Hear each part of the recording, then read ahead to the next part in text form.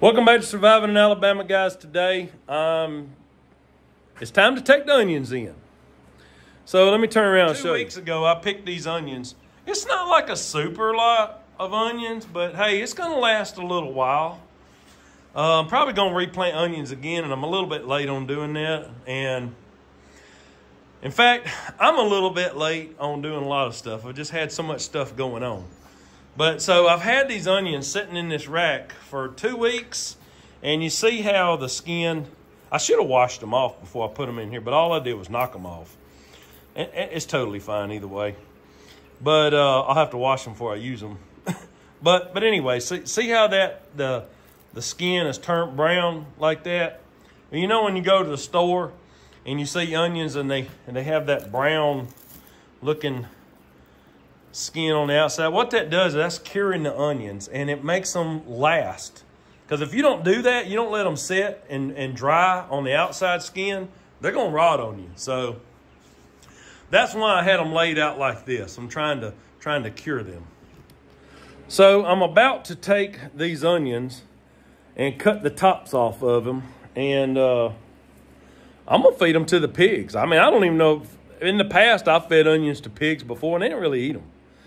But I've never fed the onion, the shallot part or whatever, the green part. I don't know if they'll eat them or not. They may not eat them, and they just may leave them, and that's okay too. My pigs are kind of spoiled. They like scraps and sweet stuff, so they may not eat them, but I'm just going to find out. So I'm going to cut all the tops off of these, and you see these, let me show you. These laundry baskets, that's what I'm going to be putting the onions in. I use these laundry baskets for picking and harvesting and all like that. You can actually get these laundry baskets at Dollar Tree for $1.25. But I think I paid $1 for these because I've had them for a while. I'm pretty sure I paid just $1 for them. That was before Dollar Tree turned into $1.25 tree or Biden inflation tree. So, okay. So when I went and I bought these laundry baskets, I think I bought like 12 of them. However many they had on their shelf is how many I bought. I think it was 12. And I was like, you know what? I use them all. I use all kinds of stuff like that, and I try to live on the cheap. So I'm going to be taking these onions, cutting the tops off, and trying to get air around them in these baskets. And I'll put them in a cool, dry spot down in my basement, and maybe we'll get a few months out of them. I don't really know how long they'll last that way, because generally when I pick onions, they don't last as long as they probably would because we ate them or I froze them or I cooked with them or whatever. All right, I'm going to come back. I'm going to cut these off, come back to you, and we'll see if the pigs even eat them.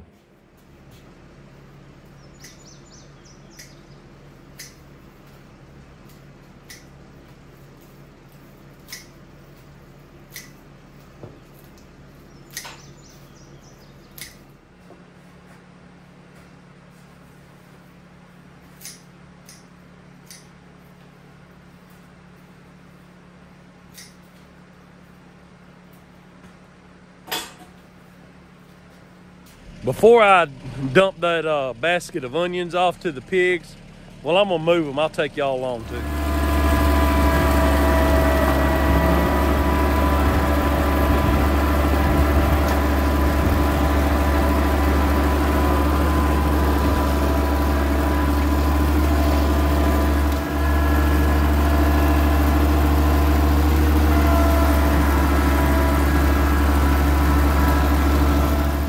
See, what I do is, that's where they've been, and that's where I got that 6x6 up against this pen. I use it for like a bumper, and I just take my little tractor, and this has got wheels on it, but it's so heavy for me to push, I can't push it.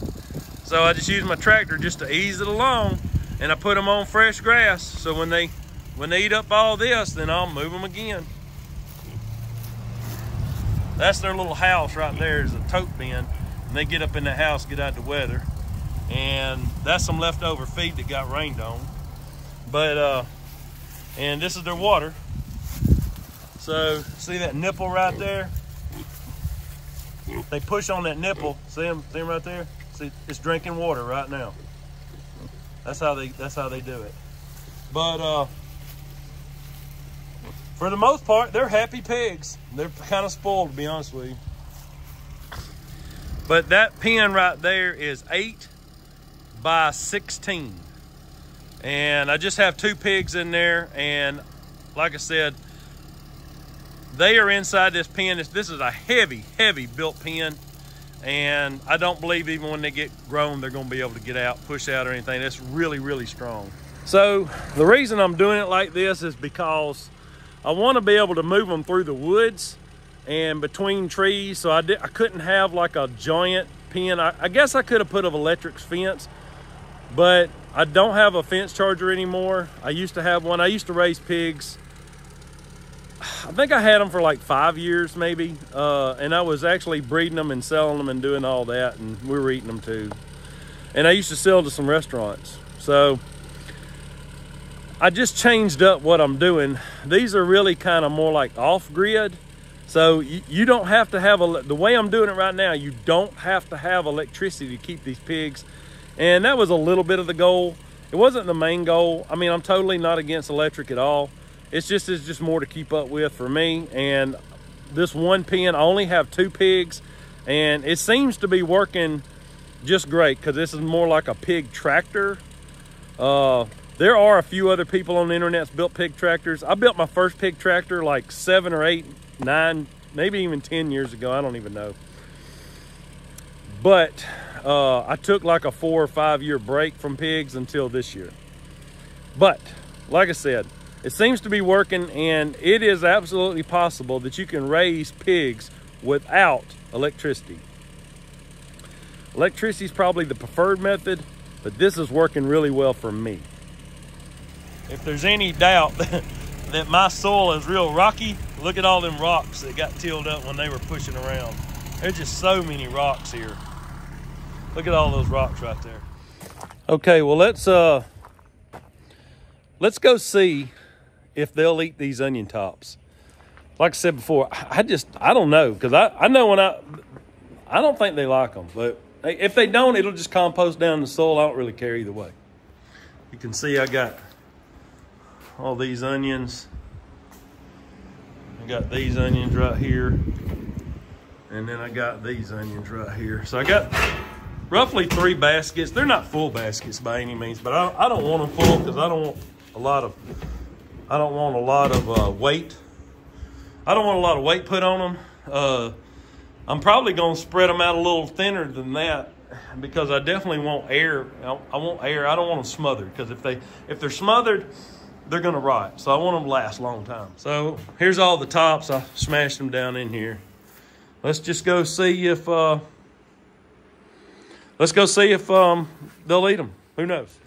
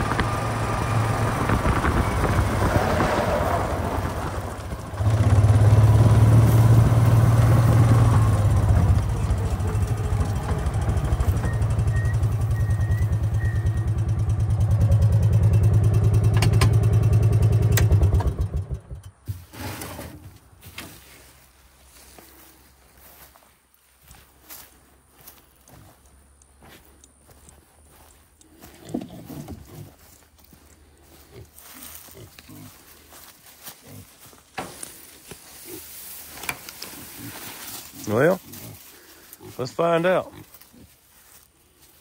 Well, they're looking at it. I'm not confident they're going to eat them, but maybe.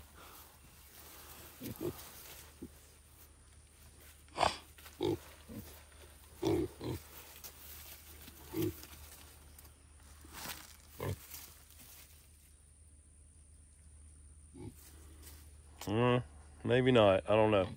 Well, they're not eating it, so I guess that answers that. They did sniff around on it for a minute, but I never saw them take a bite. So let me tell you what.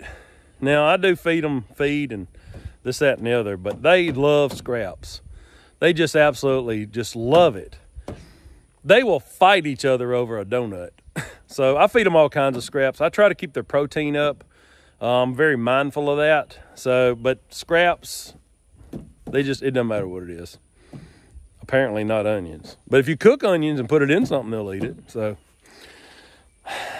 I guess they're just rotten. I don't know any other way to say it. Well, since we answered that question, I guess I'm going to mosey on back. I got some trellises to put up for tomatoes. And I got some beans to plant. Got all kinds of things to do. And we will sign off on this video. Don't forget to like, share, and subscribe. I really appreciate y'all coming along. I'll see y'all next time. God bless.